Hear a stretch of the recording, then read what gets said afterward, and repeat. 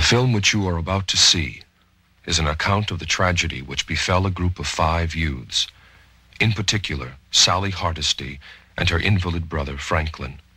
It is all the more tragic in that they were young.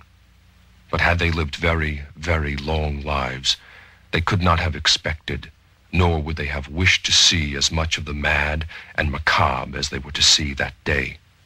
For them, an idyllic summer afternoon drive became a nightmare. The events of that day were to lead to the discovery of one of the most bizarre crimes in the annals of American history, the Texas Chainsaw Massacre.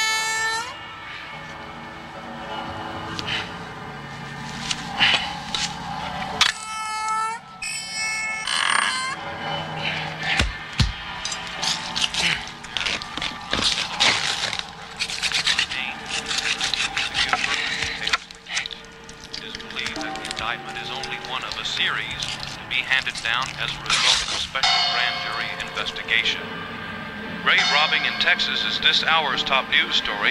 An informant led officers of the Muerto County Sheriff's Department to a cemetery just outside the small rural Texas community of Newt early this morning. Officers there discovered what appeared to be a grisly work of art, the remains of a badly decomposed body wired to a large monument. A second body was found in a ditch near the perimeter of the cemetery. Subsequent investigation has revealed at least a dozen empty crypts, and it's feared more will turn up as the probe continues. Deputies report that in some instances, only parts of a corpse had been removed. The head, or in some cases, the extremities removed, the remainder of the corpse left intact. Evidence indicates the robberies have occurred over a period of time. Sheriff Jesus Maldonado refused to give details in the ghoulish case and said only that he did have strong evidence linking the crime to elements outside the state.